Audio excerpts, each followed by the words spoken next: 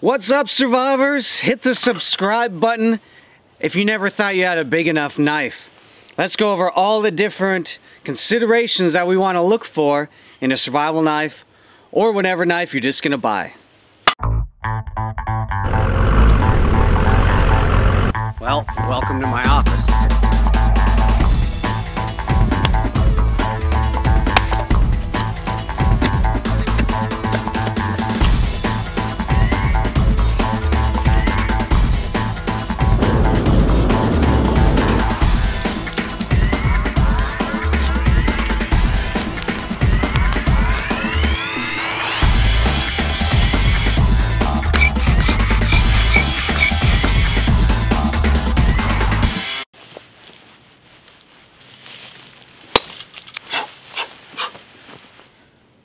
Time to lock it up. Let's get to knives. First off, let me preface it. When we're in a survival situation, any piece of steel is better than doing this.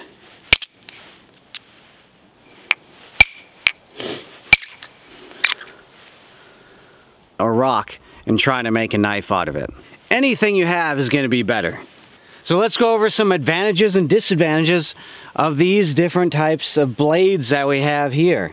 Now when you look at a blade, you have the butt cap or butt plate, you have the handle, the bolster material in the front here, or finger guard, the spine, the bevel, which is the edge that's sharpened, and also how it's ground in there. So there's a lot of different things that go into this knife here. So for survival, like I said, any one that you have is awesome. We'll get to my favorite one down towards the end. When you look at different machetes, different bolos that you have, the thickness of the spine is important on there, the comfortableness of the handle, because when you're chopping on something, it can vibrate into your hand a whole bunch. So if you have an uncomfortable handle, which I've had, you just don't want to use it. And there's different designs. This is more of a kukri design, get more of the weight forward and down, which helps with chopping. This is an Ontario knife, thicker, and the way this handle, it seems comfortable, but it really vibrates a lot. I don't like this knife. I don't like the tip of it, but this one, as far as Bolo goes, it is my least favorite. I barely use it.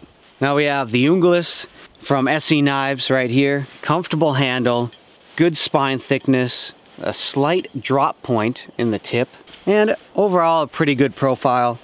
Just a joy to use. Now this Benchmade 153 that we have right here. You can see that the blade on here is right about the same thickness.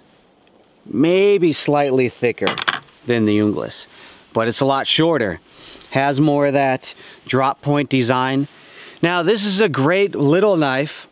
It's a nice step up from other different types if you want kind of a chopper.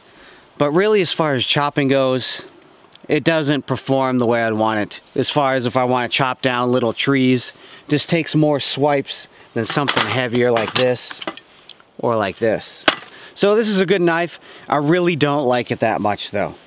Now we have a couple Benchmades, a couple different designs. This one I like better than this knife. Now the blade is kind of thin. They're both pretty light. All overall good knives, but I don't really like the way that they sharpen, the way that they hold an edge. And a lot of guys had this knife and the tip would break off frequently, or this one. This one is an Ontario knife, a bolt knife. Real strong, real sturdy design. That's what we use for survival training. But this is what we used to use. Back when I was in the Air Force, this old bolt knife, and they called it a bolt because you could screw on the end, and then there's just a thinner piece of steel inside this handle material. So it's not a full tang. A full tang would be the steel is the same thickness the whole way through the handle. And this definitely is not.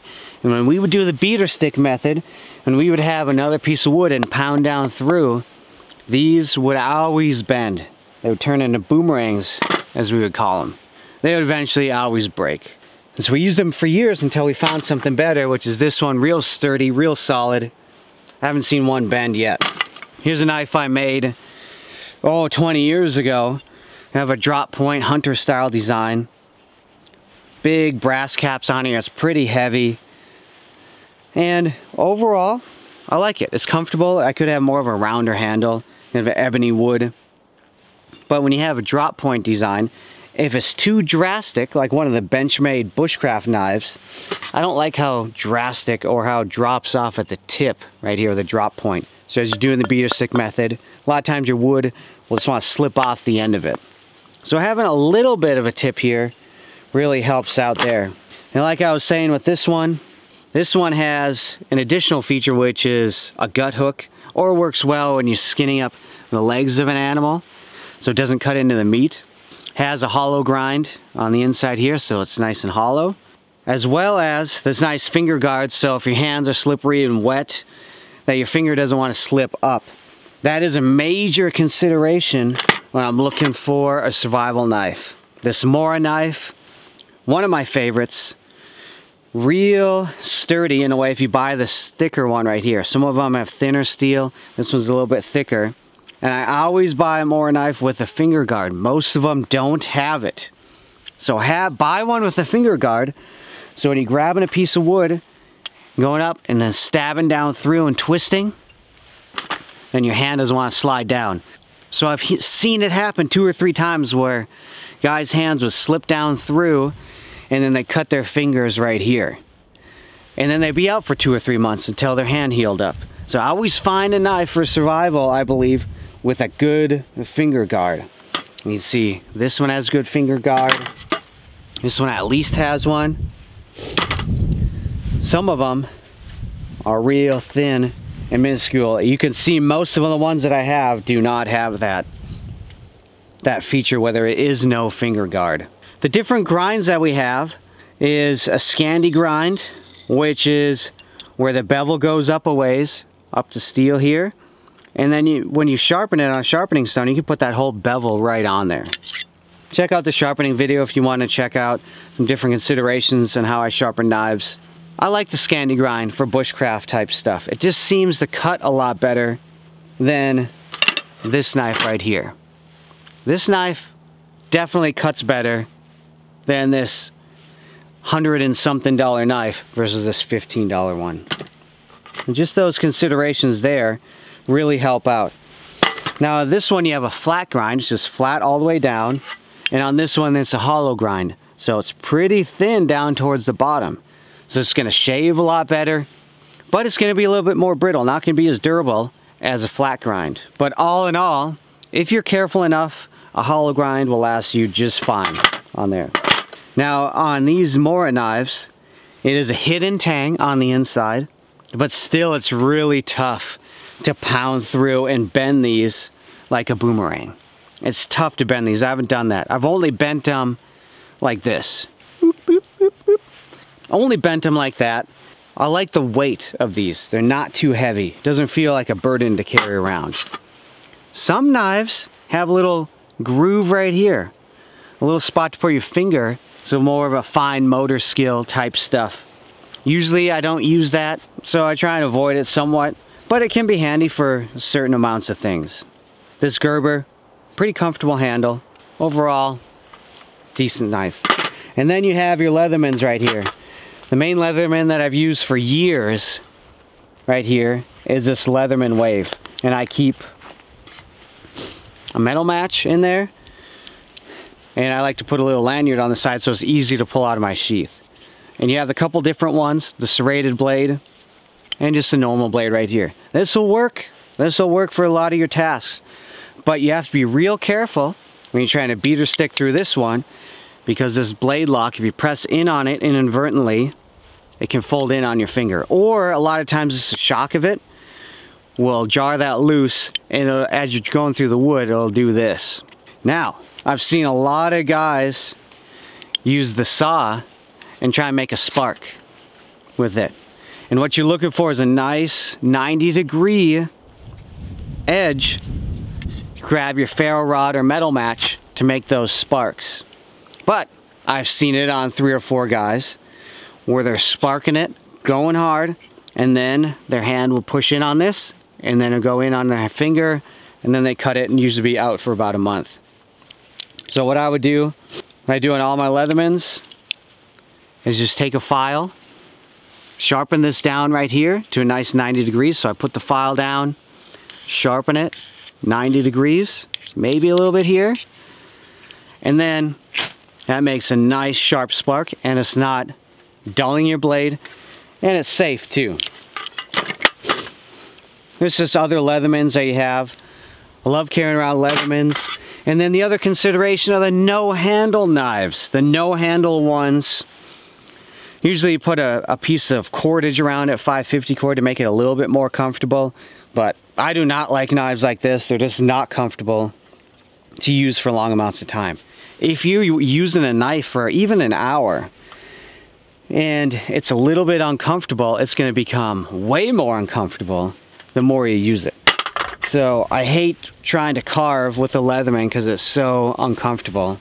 I usually just carry around the Morakniv knife. Extremely comfortable, round, good to use.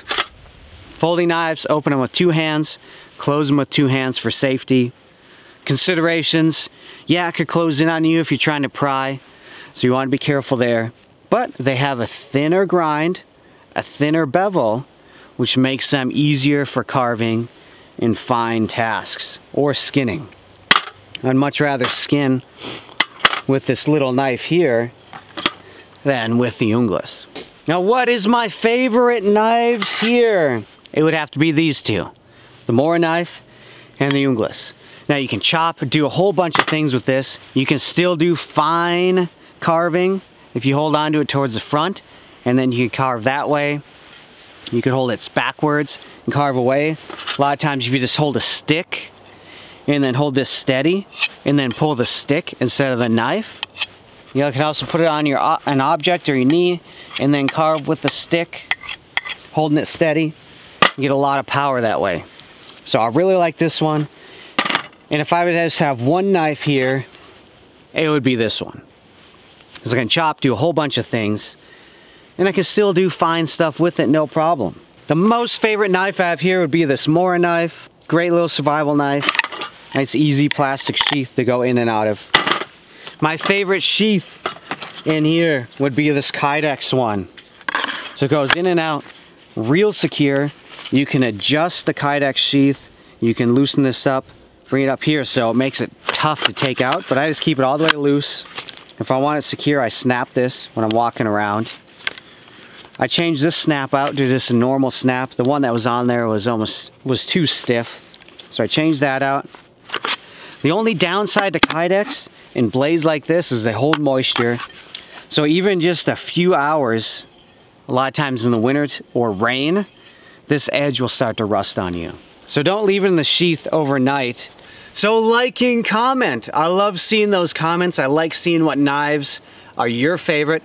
I would love to hear. There's so many different good bushcraft knives out there that I've used that I don't even have here. This that I've used of other guys' knives. There's so many that are out there. A knife is a knife. Just look for the safety features, the bolster, the finger guards are one of my most important safety features that I look for when I'm trying to beat or stick through wood. We'll see you on the next one. Keep surviving. Woo! Glory days forever! Yeah.